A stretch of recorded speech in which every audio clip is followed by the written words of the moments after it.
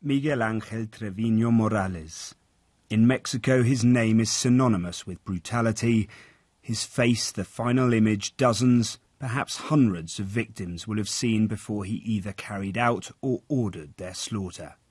Now, after years of evading arrest, he is in the hands of the authorities.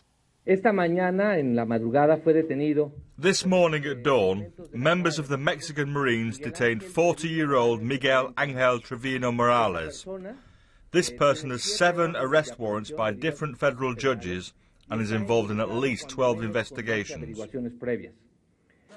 After decades allegedly involved in organised crime, the charge sheet against Trevino is long. He's accused of organised crime, murder, crimes against health, torture, money laundering and carrying weapons that are exclusively for the use of armed forces, among others. Also known as Zeta 40, Trevino was unlike other top leaders of Los Zetas.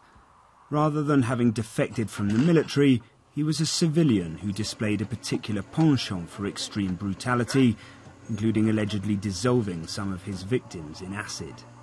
He is wanted in connection with 265 murders of migrants in the state of Tamaulipas in 2 separate massacres in 2010 and 11.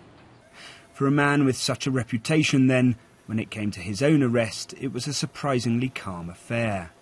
He was detained by the Marines in a pickup truck with 2 associates carrying around $2 million in cash.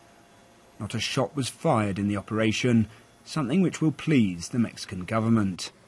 Indeed, the removal of the second overall leader of the feared criminal organisation in as many years, one killed, his successor now in custody, will be a source of pride for the security forces involved in tackling Los Zetas.